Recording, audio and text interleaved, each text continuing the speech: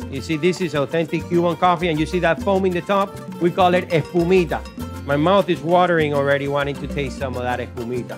And Cuban coffee, you take it like shots. Salud.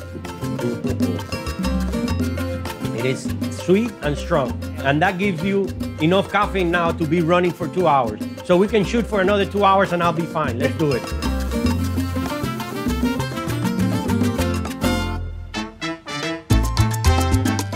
My name is Joge Llapur, and I am the co-founder and managing partner of Cuban Guys restaurants.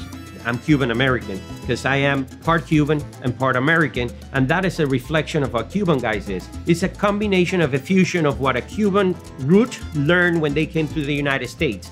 We've been around for 10 years now. We own and operate 5 restaurants and a food truck. The most popular item and the one that kind of ignited the Cuban Guys project was La Frita Cubana. La Frita Cubana is nothing more than a Cuban burger. This is my secret frita recipe. Not even my employees do it. I do this mixture myself at night when no one's watching. If I tell you what's in here, I'll have to kill you.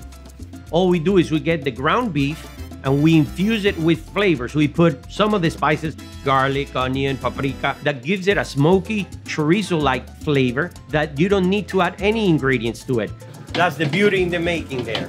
So we put a spice pack in there that when you bite into that frita, you taste the meat different than a burger meat. If I work here, I come to Cuban Guys every day, and if I don't have frita at least 3 times a week, I crave it. The frita cubana originated on the streets of Havana back in 1938. Friteros, which is called the guy that makes the frita, and you know, whenever you went to a club or whenever you went to the movies, it would be a normal thing outside seeing a fritero selling fritas. And it's just a moving cart, and it would just make the fritas right then and there. They had lined up people waiting to buy their fritas because they're so tasty and they're so good. Back in the days, 1930s, it wouldn't be a bad scene to see a fritero outside a movie theater with a line of 20 people deep waiting for him to make a fritas. So after you do that frita, you go ahead and you hand pack the patties into 4-ounce portions. Frita bowl, and this is what we put on the flat grill. And the technique to cook this is you smash it, and then you drizzle it with a frita sauce that gives it that delicious taste that our customers come here for. The Cuban bread is a key to the success because Cuban bread is unique. Cuban bread is a lard-based bread that it's got a very short shelf life. Cuban bread, the following day gets really hard already. So we do get daily delivery from our bakery.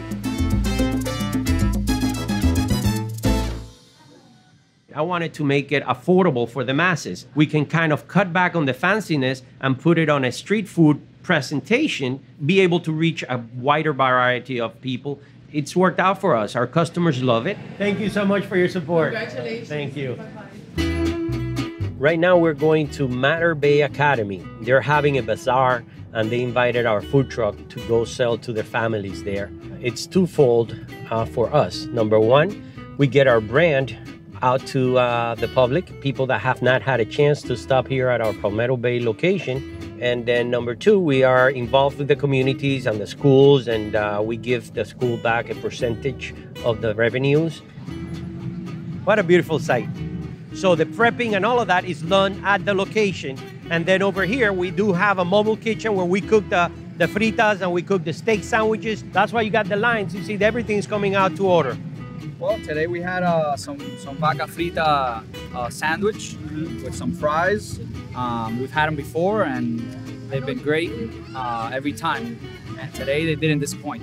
We told George this would be packed. I love it. I love it. I thought it was going to be a normal event, but this is overwhelming. I should have known that, and I would have bought an extra truck because it's great. I love it. I was born in Havana, Cuba.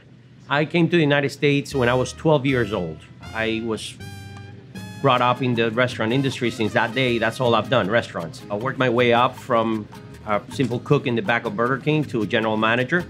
After I found my passion in the restaurant industry, I stayed within business. I studied business, and my dream was always to build a fast casual Cuban restaurants. Every time I was cooking food from other chains, I would go like, man, if I were doing this for myself with some great flavor in Cuban food, that would be a great idea. That one day I just took the leap of faith and said, you know what? I'm gonna do it. If I don't do it today, I will never do it.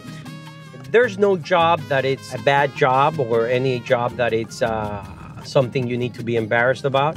You know, when I worked a minimum wage job at a fast food restaurant, I was proud of that. I used every opportunity to my gain. And, you know, I used my years as a Burger King employee to learn and to better myself. When I was cooking burgers, I learned how to cook burgers, and then I looked at the cashier and I said, I want to learn how to do that. Then I became a cashier, and when I was a cashier, I saw the shift manager organizing the team. I said, oh, one day I want to do that. And the learning that you get at that low-paid job is the footing for your future success. This is Miami's favorite snack. It's called a croqueta. We sell a ton of these. Croqueta is a snack. You can have it for lunch, for breakfast, for dinner. We even have a croqueta sandwich. And we actually grind the ham and make it into these little bricks, breaded, and this minced, and it's really, really, really, really tasty.